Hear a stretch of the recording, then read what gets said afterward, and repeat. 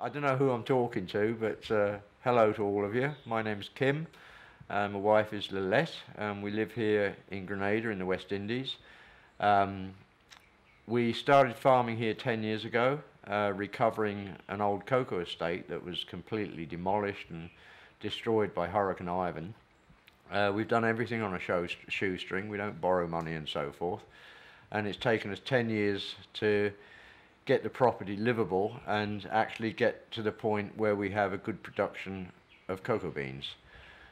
These cocoa beans have turned out to be extremely high quality. Some of them we sell to a company in the UK who make award-winning dark chocolate, artisan chocolate makers called Pump Street.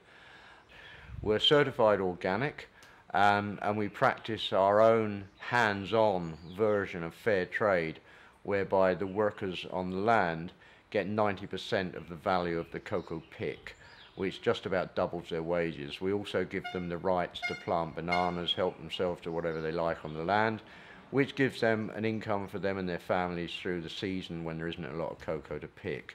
And it's about as fair as you can get. We've got to the point now where we want to produce chocolate, and we are actually producing very, very small amounts. The big limitation is machinery and the cost of machinery. I've built a roaster which works on charcoal, probably the only commercial roaster in the world that works on charcoal as far as I can find.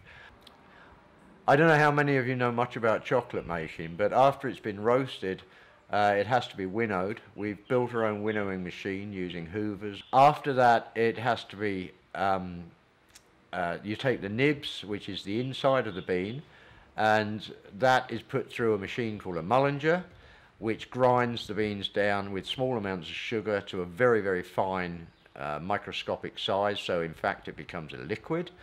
Then it has to be tempered.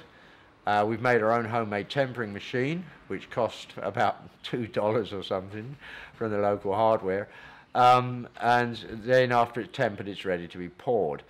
The problem we have is that the mullinger we have are just too small to produce any kind of bulk, so we can only really work with about 10% of our entire crop, and we'd like to increase that.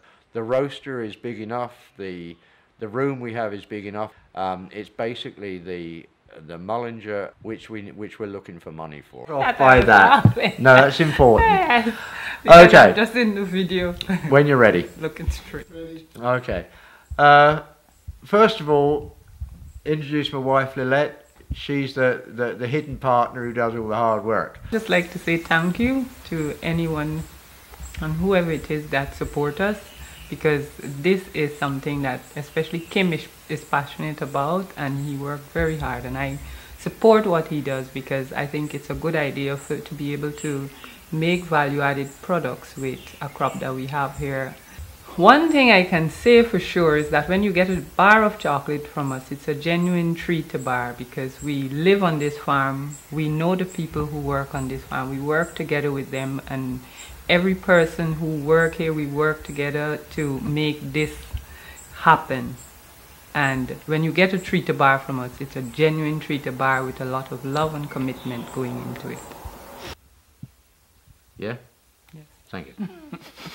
She's shy. Sometimes.